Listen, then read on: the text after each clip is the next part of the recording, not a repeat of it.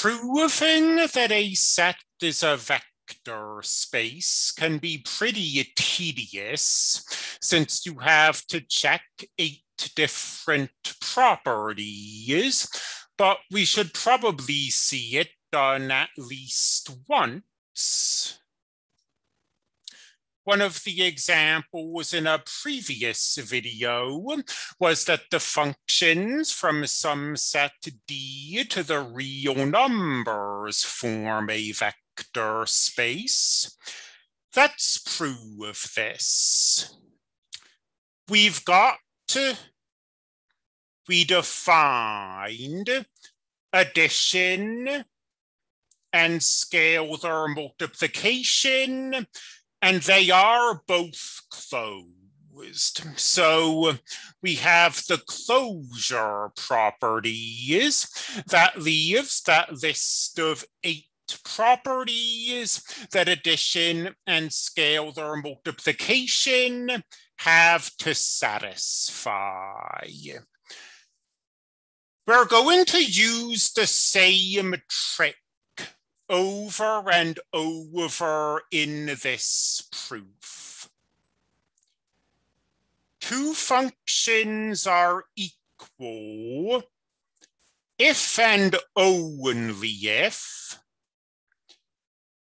their outputs are equal for every input in the domain. So here f and g are functions.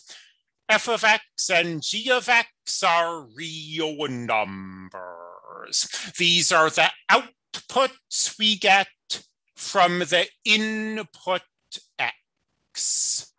So 2 functions are equal if this real number equals this real number for every input x. Let's see how this is applied to commutativity. We want f plus g to equal g plus f. This is true if and only if f plus g applied to x equals g plus f applied to x for all x in the domain. By the way we defined function addition, this is true if and only if f of x plus g of x equals g of x plus f of x for all x in the domain. And this is simply true because f of x and g of x are real numbers, and real addition is commutative. This real number plus this real number equals this real number plus this real number. Order doesn't matter when you're adding real numbers. And most of the arguments are identical. So I'm not going to show all of them in depth. Like the next thing we want is that addition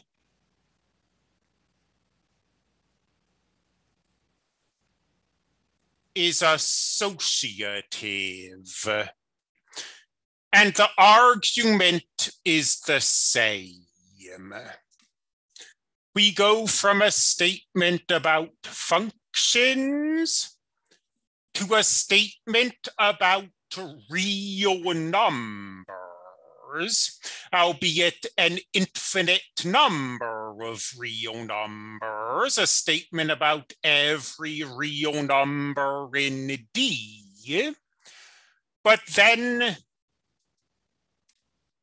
this statement about real numbers is just trivially true.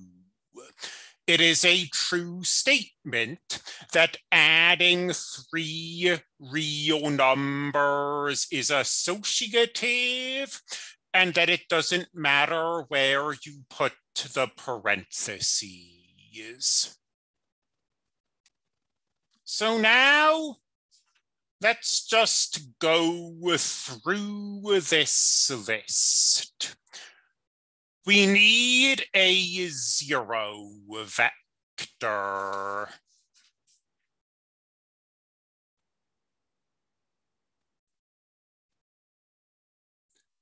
The constant function f of x equals 0 will serve that role. Functions should have additive inverses.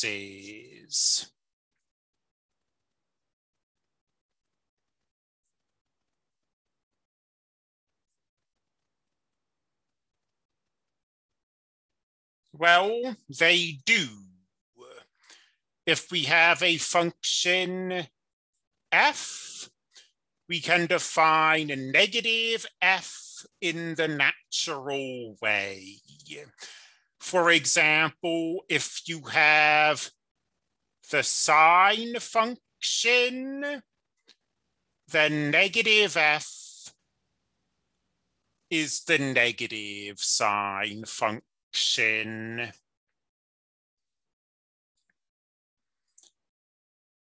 Five and 6 are proven in the same way that we proved commutativity and associativity. So, come to think of that, are 7 and 8.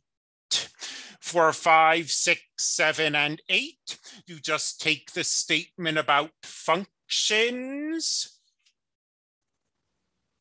and turn it into a statement about real numbers.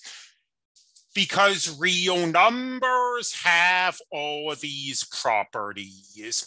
Real multiplication distributes over addition. Real multiplication distributes over addition. Real multiplication is associative. Real multiplication by 1 doesn't change anything.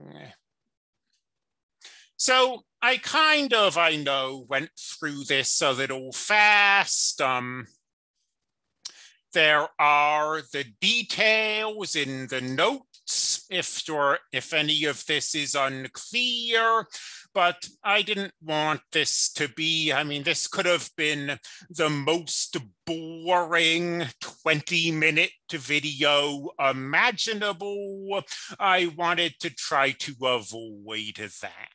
So I hope I struck an acceptable compromise between showing the arguments and not spending forever on this.